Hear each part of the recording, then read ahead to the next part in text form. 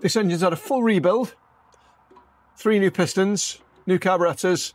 So I've balanced the carburetors already. I'm going to set up the carbs now for mixture and tick over speed. And once I've done that, we'll give the engine a proper test. So let's start her up.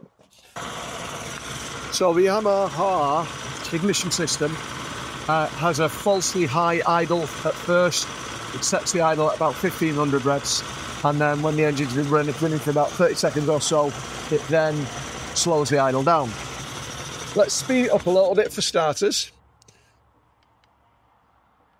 We'll give it half a turn on the tick over speed, and we'll do that just so we can keep it running while we richen the mixture up.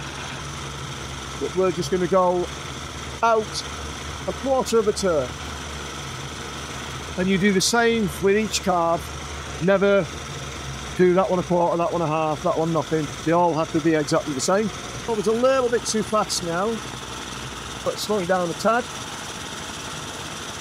We'll have a little listen now. Just wait, sit on your hands, don't do anything. So sneezing again, we're going to go out another quarter turn. And we'll speed the tick over up a tad. That sounds quite happy to me now.